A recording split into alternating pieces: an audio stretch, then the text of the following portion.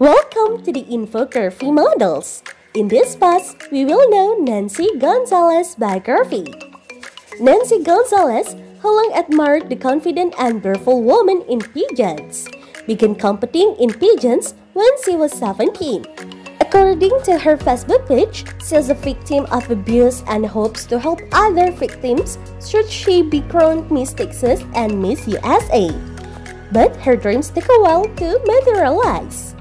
She entered the Miss Austin Teen USA pageant in 2008, but didn't make it.